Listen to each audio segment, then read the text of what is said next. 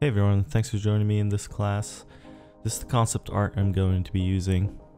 I found it to be really appealing because it has a lot of things going on, like metal and skin and fabric. Plus it has a lot of props and a lot of interesting things to work on. It'd be good to showcase. So first, I start by blocking in the body. Here I'm showing you all the versions I've gone through.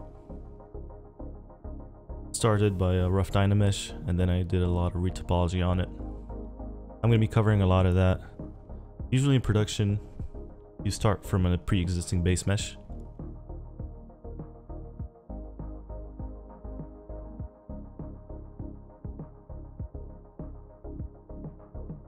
Here in the eyebrows, you can see the kind of topology I prefer. I find it easier to create blade shapes with. Here I'm comparing it to a previous version of the sculpt that I've modified. You see in the section here I'm pointing to the star. I've moved it closer under the nostril, away from the nasolabial fold, which is also known as the sneer line. When I move the polygon star away from that area, it really helps creating smoother blend shapes later on, especially when it comes to masking with the transpose line. So now I start by adding some poly paint to help it feel a little bit more natural. I will be alternating between a gray shaded glossy material and this kind of SSS skin shader with poly paint on, just to be able to see the forms a little bit better, and then also to have a more natural look. This is the same reason I'm drawing on eyebrows. This helps with the characterization and the likeness while I'm sculpting, especially the eyebrows and the eyeliner.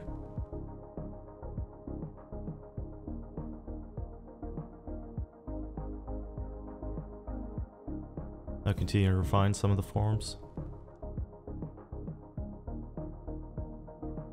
Using masking around the eye here, be able to add more mass on top and under.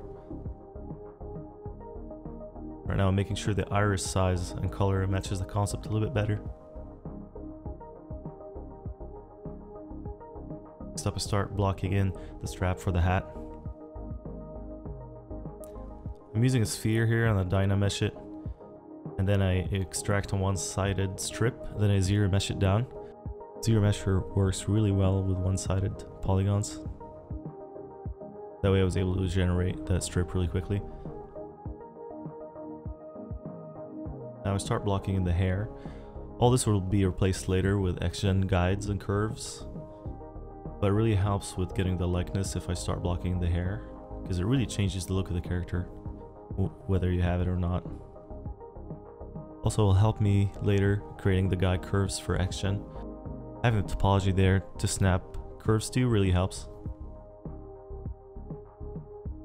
Now I'm establishing some flow for the hair. That of course will be changing later, but at least it helps with the initial look.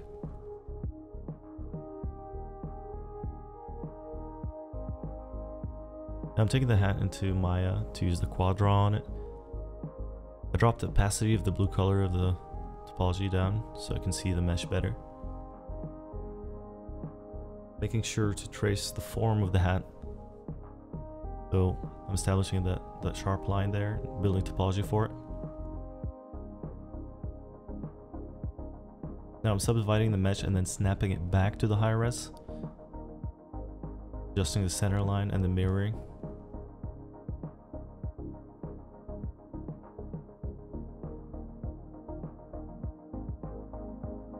I bring it back and project the high res to it, and then start adding some of the details.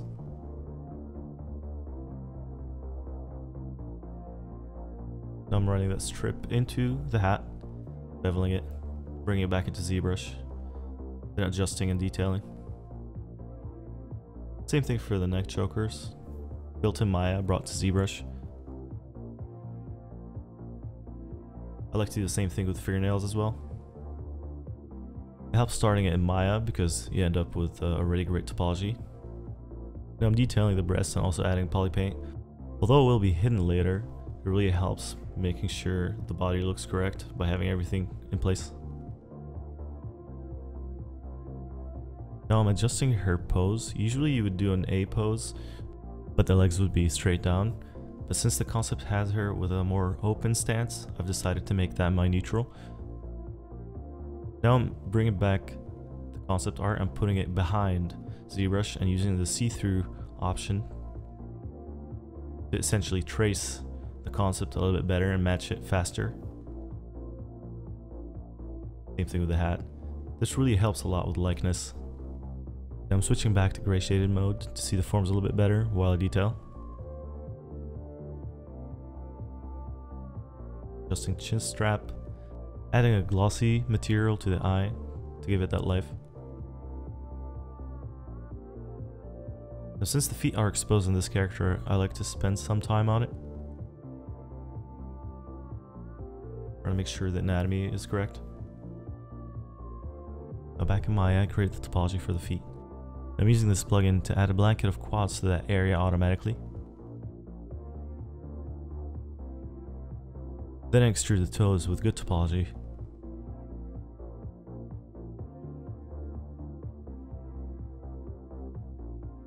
I bring it to ZBrush to smooth it out, which is much faster than doing it in Maya. I'm constantly sending meshes between ZBrush and Maya via OBJs using this plugin. I highly recommend it for a really fast workflow. Especially when you assign shortcut to the export and import, you can fly between ZBrush and Maya really fast. Now I'm adjusting the topology to make sure it blends in with the rest of the body and adding sockets for the toenails. Now I'll bring in a plane from Maya to make sure the character in ZBrush lines up with the actual floor in Maya, which is going to be eventually where we render things.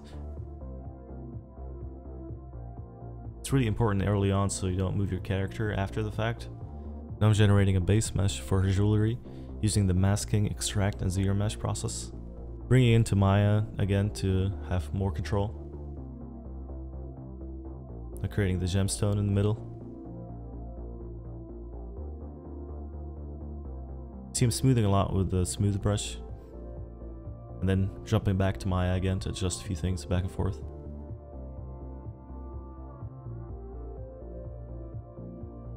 Same process here for creating the necklace base mesh. You'll see me run a polish before a zero mesh. That helps zero mesher a lot if the edges are cleaner. I'm using the zero mesher guide curves to establish a flow for the topology. Back in Maya, I start cutting the holes for the necklace. I use the multi-cut to create diagonal holes. Then use a soft select to move things around. Then a mirror, bevel, bring back to ZBrush, assign a shader. I worked on the sword with polygon modeling and then Dynamesh.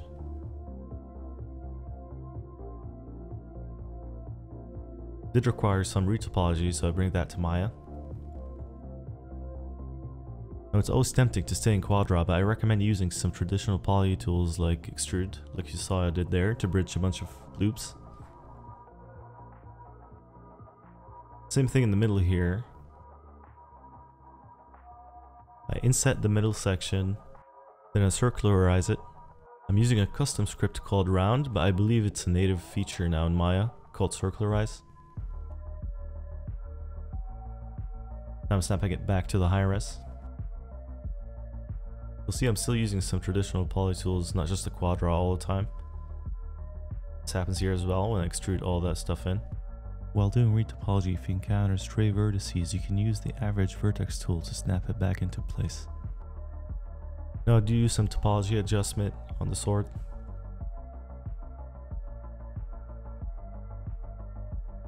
Making sure everything runs vertical and is evenly spaced.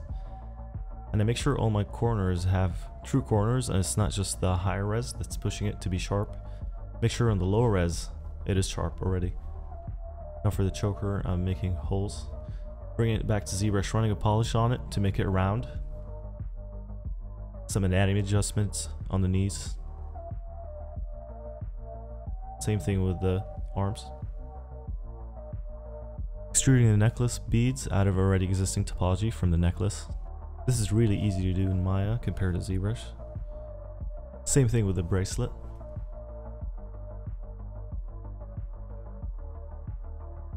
Doing shape adjustment and extrusion. I do that with the rings as well. They started all in ZBrush as a mask, then I Z-meshed it to get the base.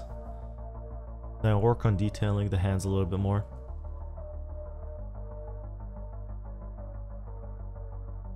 Keeping it simple for this fairly stylized character.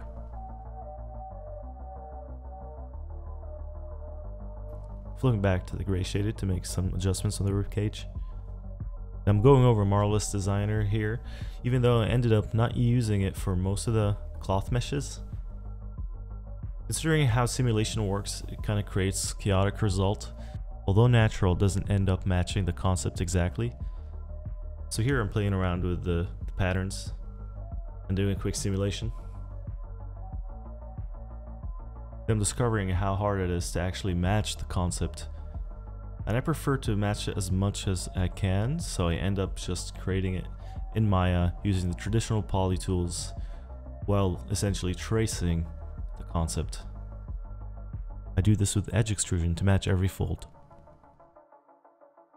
This gives a more accurate result and it matches the concept better. On a lot of characters you ask to create very generic clothes that would be ideal for Marvelous Designer to do. If you're making a generic shirt or pants or anything that doesn't have to match exactly, then Marvelous is going to be perfect, but it's just here that I found that poly modeling was more ideal for matching a concept like this one, where I challenged myself to make it as accurate as possible. I ended up keeping the Marvelous Designer sim though for the top she's wearing. Now I'm edge modeling to extrude a loop around her waist. I'm bridging between them, soft selecting, moving things around in Maya. Sometimes can be faster. Now I take it back to ZBrush and use the mask borders feature and run a polish on it to get a smoother border. Now I use the same process for the cloth from her hat.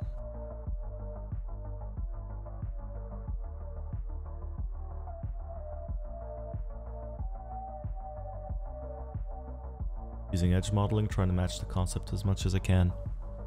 Bring it back to ZBrush to have a better fit. Adding more topology when needed. Extreme care needs to be taken when sculpting cloth, and especially when making topology for it, because we need clean UVs for the fabric to run in the correct direction later on in texturing. I'm adding some cloth folds, trying to make it look like a simulation. Trade-off here is that I didn't do simulation and I matched the concept better, but now I have to add that naturalism back into it. Now I go ahead and extrude thickness and add support edge loops for the cloth. This will help with sub D later when you smooth the model. We'll keep that sharpness. I'm using the earrings here for the metal loops of the belt to save time.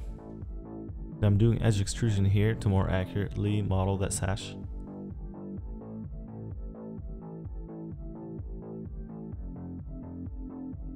Also use the same technique here to make the knot.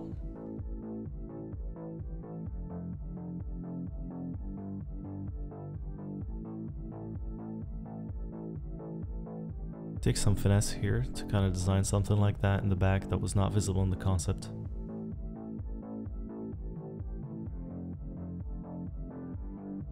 Now I'm trying to run that knot through the loop. One of the more challenging things is modeling a knot.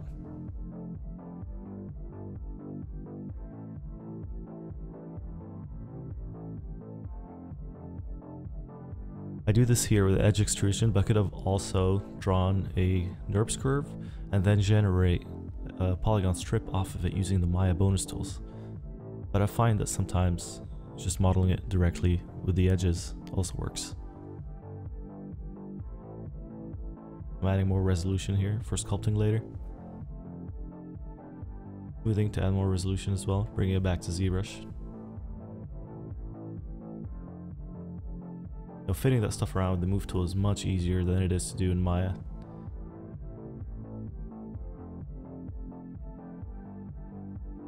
Adding some extrusion to it.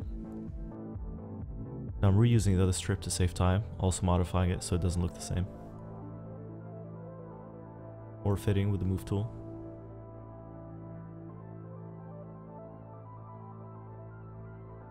Some cloth folds. Now I'm noticing on the concept that the cloth that's attached to the hat kind of floats there, and there's no way for it to be connected to the hat, like it would slide off. So I'm adding a little stitch that would kind of bind it to the hat, so it would look more functional. Same thing I do here with the top strap, so it doesn't look like it's floating. Straight to one-sided poly, and then I'm masking the corners and running a polish on it and zero meshing it down to be low res.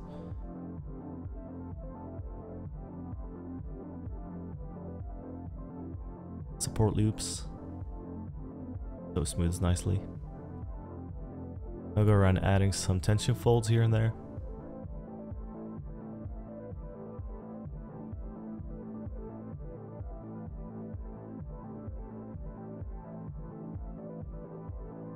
Some more tension folds on the skirt.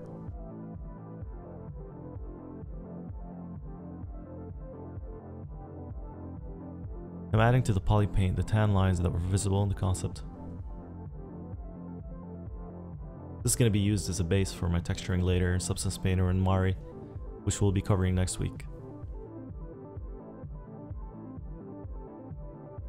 Some proportional adjustment I'm noticing, making the arms a little bit longer. I'm adding more details to the lips using some references. Getting some of the wrinkles in there makes it look a little bit more natural, even though it's a fairly stylized character. Switching back to gray shaded mode to make sure my forms are working. Always good to periodically refresh your eyes by changing the material.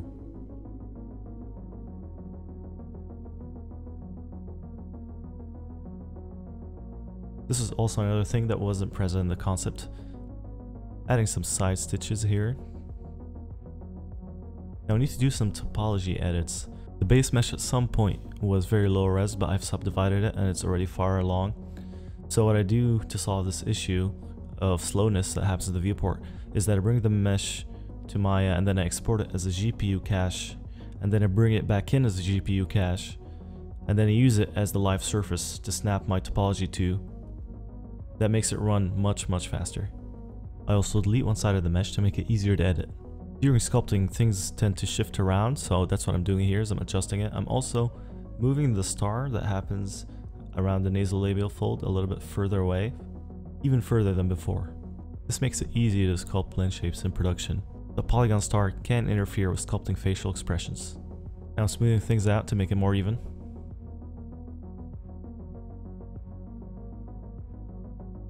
It's good to make sure there's no tightly squeezed in loops to avoid unwanted creases.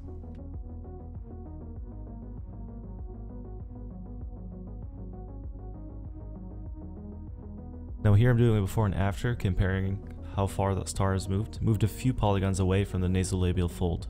I'm using the Z plugin FBX exporter to export all the lowest meshes. I bring in Maya to start the UV process as well as final modeling tweaks. Now I'm making the internal eye geo that has the iris and the pupil. I use the move on normal mode to scale everything down uniformly. It's kind of like a negative inflate in ZBrush. Now make sure I have enough support loops for the iris. Make a quick color preview. Now see the outer mesh here that's transparent, that has the bump, will be used as a refraction mesh later, and it will bridge the gap that you see here in side view. Now I'm testing the eye rotation. Here I'm making sure the center polygons are all quadded. I'm using that plugin I was using earlier. I'm also able to spin the topology around using this plugin, so I don't have to do that manual work. I bring in the mesh back to ZBrush and I run a polish on it. Export, and back in Maya I update the same mesh that has a transparent shader using the Sticks plugin. It does this through importing the mesh as a blend shape and deleting the history on it, so you can preserve your shaders. Now I'm UVing the eyes and giving it more resolution in the center by scaling the middle vertex with soft select. Now for this model I'm using the UDIM workflow, the UDIM, which is multiple tiles instead of 0 to 1. The UDIM UV is usually a standard in VFX. Here I'm adjusting in the transform tab the move amount to 1 so I can move all the UVs together. This is especially fast with the arrow keys. All the UDIMs can be controlled with one shader, although you can split it to be multiple shaders later on. This also allows us to have much higher resolution per single mesh, which I'm using on the body mesh. On the body mesh I split it into multiple UV shells spread across 10 UDIMs. This allows for very high resolution, which will be really helpful for the skin pore styling later on.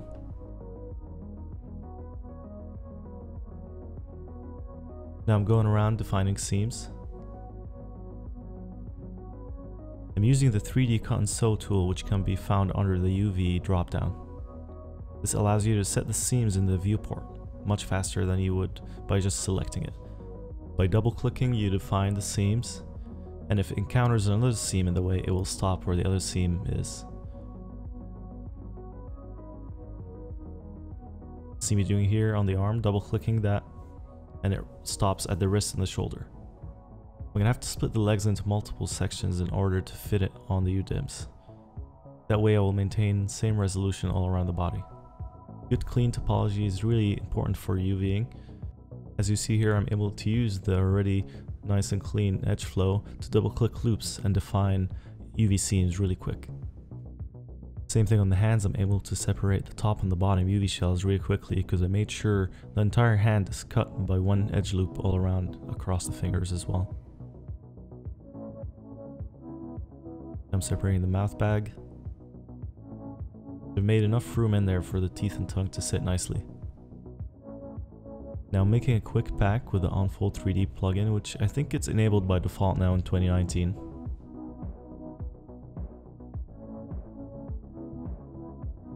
I'm scaling all the UV shells together and then realizing that I have to cut the legs into multiple sections.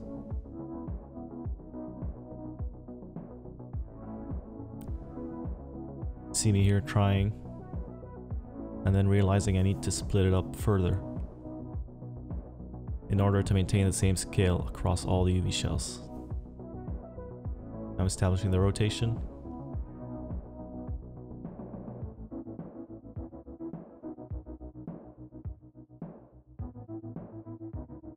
Now I'm noticing that I could split the back of the head in its own UV shell, which will make for a nicer unfold of the face.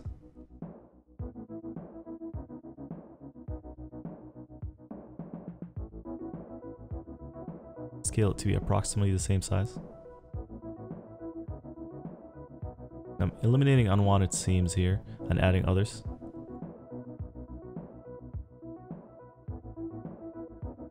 After a quick unfold, now I'm moving all the shells together again, establishing a rotation, because even the automatic pack would not get you the exact perfect rotation, so making sure everything lines up with the way it does in 3D space.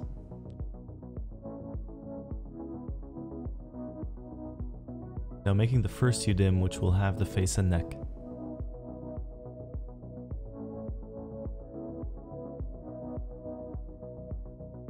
I'm grouping all the extra stuff like the mouth bag and the eye socket and the ears.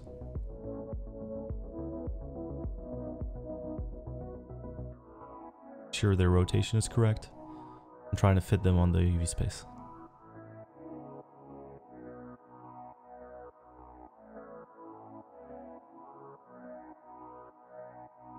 Checking at the checker.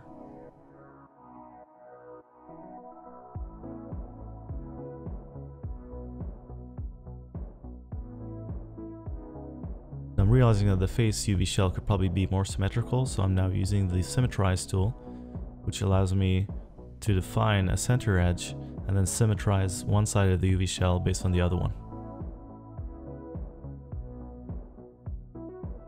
I'm defining the center, symmetrizing with a brush.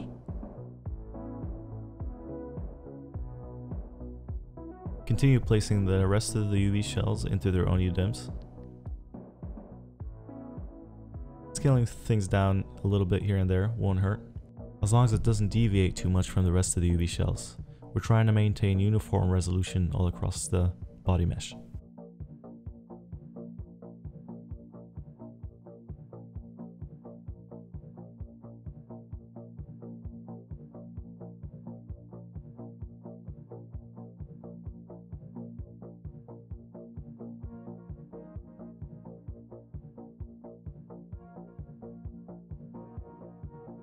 Rotating things around, making sure it fits.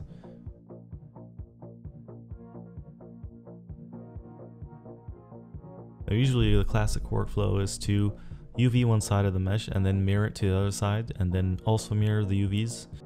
This would allow you to be able to mirror the texture later. In Mari, for example, you would paint one side and then copy the texture information from one side to the other. And when you paste it, it would align perfectly with the other side. Although I chose not to use that here, since the newest Mari 4.2 has a 3D space mirror symmetry, so you don't have to worry about copying textures from one side of the mesh to the other like we used to. This kind of matches what Substance Painter already has, and now you just basically paint in 3D space in Mari and Substance.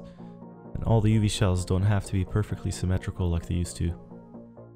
Meaning, for example, the left and the right arm don't have to be perfectly mirrored and matching each other on different UDIMs. In this case, I could just move them around and place them however I want. As long as the resolution matches, everything will work perfectly in Mari and Substance Painter. Don't be afraid to sometimes soft select and move a UV shell around in order for it to fit. As long as there's no stretching happening, you could tweak it a little bit just to have it fit. Also here, I'm doing a planar projection on the soles of the feet. This helps having a non-deformed UV shell. Couldn't do that with the top of the feet, so I'm just tweaking it with soft select to have it fit. Scaling it down just a little bit in order to fit it. Thought it would be overkill to give the feet their own UDIMs, so I'm just trying to fit them right here. Now I have 10 UDIMs for the body. I'm inspecting the checker map. So that concludes the body UVs, which are 10 UDIMs total. Now I continue with UVing the props. I'm also doing this with the 3D console tool, which lets me define the seams in the viewport easier. Now I'm adding edge loops here to make sure it doesn't stretch when I smooth it. Making sure things align vertically, so later the fabric pattern flows in the right direction. I will also be straightening those UV shells in a moment here.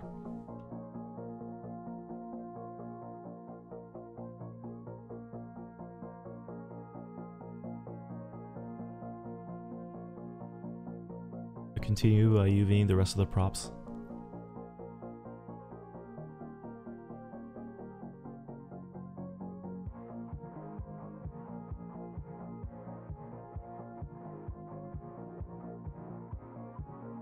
A good tip for creating topology for cloth and UVing it as well is that make sure it all has kind of cube topology to it. That way it unfolds easier as a grid and you'd be able to run textures on it directionally. In this case, it'll be a fabric pattern. As you see here, the seams are defined like a cube. Basically, UV edges surrounding its 6 sides.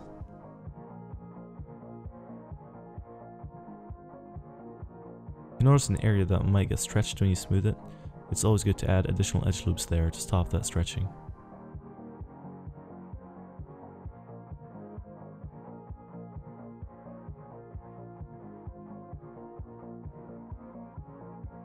Now for these UV shells, they look very deformed, so I will be splitting them and then straightening them and then welding them back together again.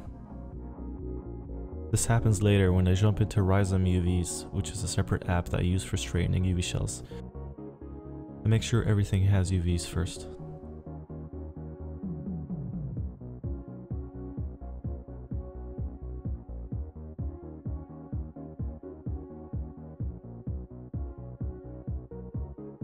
Here I'm using the quick smooth feature in the script called AM Tools, which lets me define smoothness based on hard edges.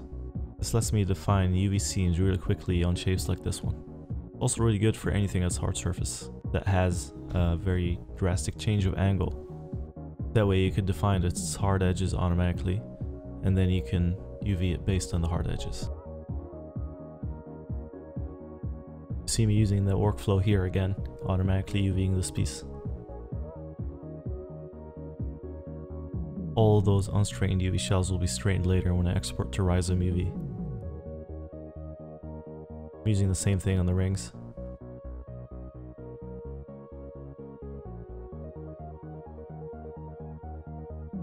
Never miss an opportunity to delete hidden faces like in this case.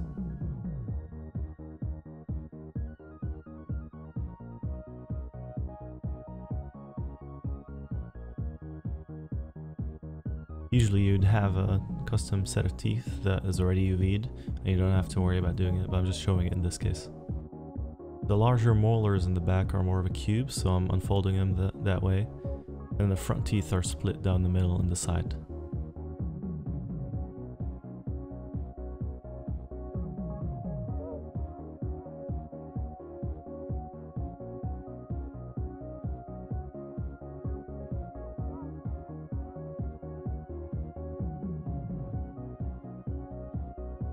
Just like the front teeth, the nails are done the same way by having only one seam on the side.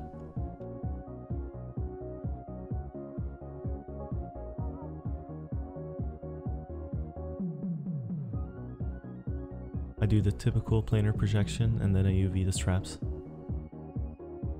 Another planar projection for the necklace, and then I go around with the 3D console tool to define the seams.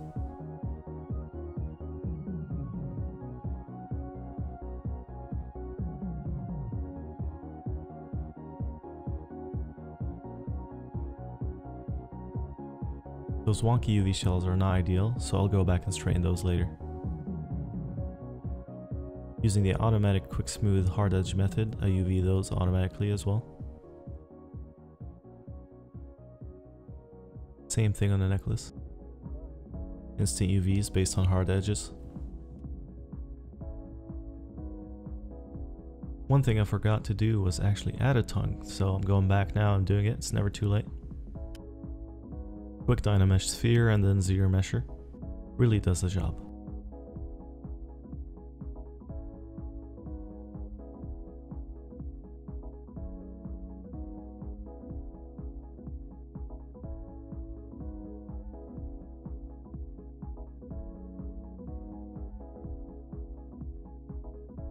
Exporting it back to Maya to UV.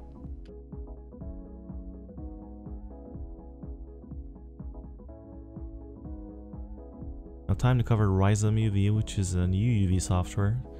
It has a really nice strain feature that was common in software like UV Layout, which is kind of old. So I've been using Rhizome UV to do that. It's much faster than Maya too, as you can see, strains a lot of shells instantly. Maya takes a lot of time to process those shells. Sometimes Maya works better for some shapes, but in most cases you can actually process a lot of those shells all at once with Rhizome. Here I forgot to unfold some shells, so I'm just gonna unfold them and straighten them with Rhizome really quickly. Also some UVs weren't welded, so I fixed that. Some UV shells like this one cannot be done with either software automatically, so I would have to do that manually back in Maya. After straightening, I'm making sure the ratios are correct, so I'm extending top edge. Using soft select, I'll be able to more evenly space the UVs there. Same thing on the side of the UV shell, so I can avoid the stretching that was happening there. Now for the wonky UV shell, I'm gonna use soft select to kind of massage it around. In hindsight, I could have probably used the cylindrical unwrapping on this one, but at least you get to see in cases where you can't do that. You can use the lattice, for example, to kind of move it around, trying to make it as straight as possible. Now here is straightened UV shells for the skirt. I'm able to attach them back to the main shape and have a better looking UV shell that will have the fabric pattern flow much better on it, and it will come out much straighter. Using the unfold brush here, I'm able to unfold sections manually and alleviate the stretching. For very long tubes or straps like this one that will result in a very long UV shell, I recommend splitting it into multiple sections so it fits nicer. Using the unfold brush here, again, I'm removing some of the stretching. For those pieces here, I tried bringing them into Rhizome, but it didn't work because I noticed that the topology wasn't completely quadded at the ends. There were 4 stars at each end. So I ended up using the straighten shell option in Maya instead. So I'm using the unfold brush here to remove some of the stretching on those pieces. Now there's a nice feature here in Maya that lets you define one UV shell's size based on the other one. You select the original shell, then you hit get, and then you hit set on the other ones.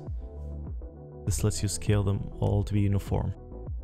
Now go around here making sure everything is spaced out evenly, and then for the final check, I enable the checker and then I look around to make sure there's no stretching on the model and that everything is facing the correct direction. That's what the numbers are for. That's why I use this custom map. Inspecting the UVs here, you can see I have a uniquely distinct rows. First row is for the body, for the skin, and then the second is for the teeth, tongue, and eyes. and then I have the cloth in its own row, and then all the metals are in their own row. I also leave a gap between each row so that I can identify them faster, and then when I export later out of Substance or Mari, the file name will jump significantly. So based on the UDIM file name, when I export, I'll be able to tell which group is which. Here I'm naming things correctly and making sure it's all listed from top to bottom in the outliner. This makes it easier to select things in the outliner based on their location in 3D space. But for the sword, it's a straightforward UV process, besides one time I have to export to Rhizome UV to strain one of the UV shells. In most situations, Maya can take a while to strain the UV shell, so it's actually faster to export to Rhizome and bring it back in again.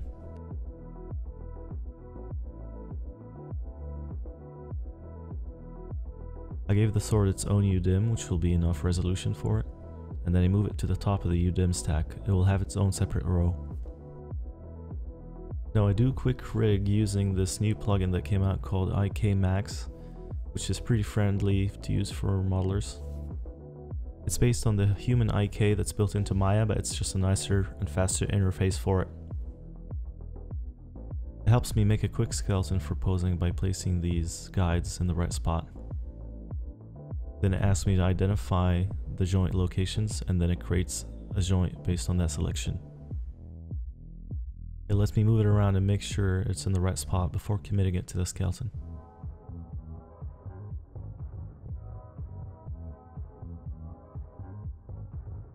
I'm going around adding the arm joints, the fingers,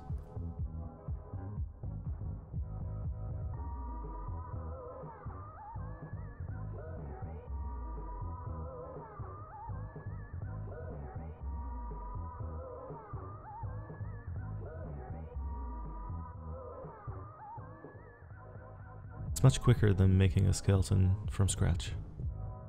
Now it processes the skeleton and makes a quick IK rig, and then it puts it in T-pose and lets me paint weights and mirror weights on the other side. This is quite handy for a quick rig that's just used for posing. I do a quick and dirty skinning just to have anything to work with. A quick eye rig. Now time to attach all the props. The IK Max plugin has a really nice interface for that.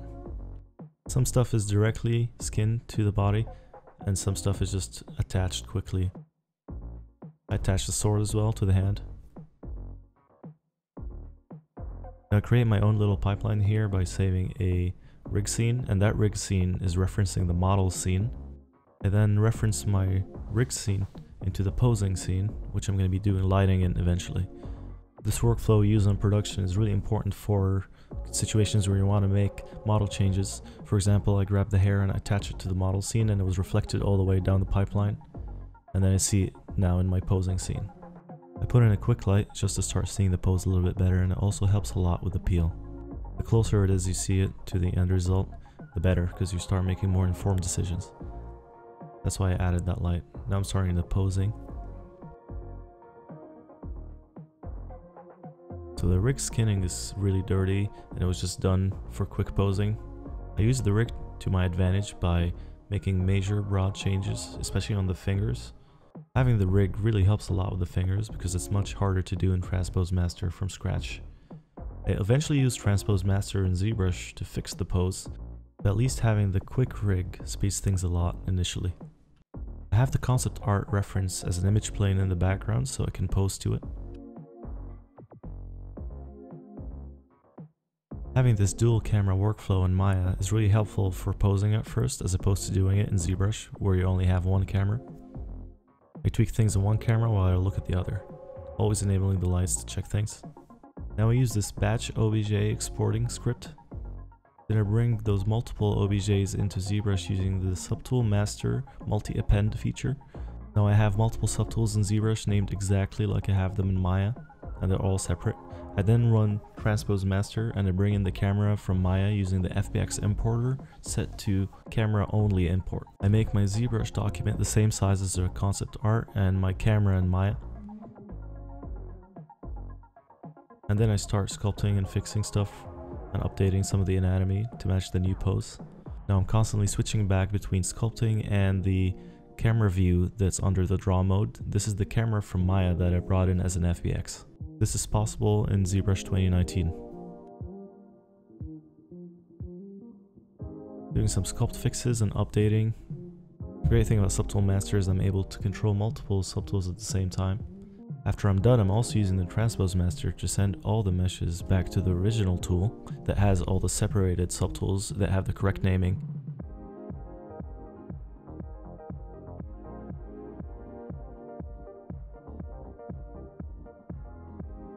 That means I can keep a smooth back and forth between Maya and ZBrush, even in the context of posing. Continue refining and sculpting with transparency mode enabled. I keep tweaking it till I'm happy with it and then send it back to Maya. So yeah, that covers my modeling workflow. Now join me next week for Mari and Substance Painter texturing. Thanks for watching.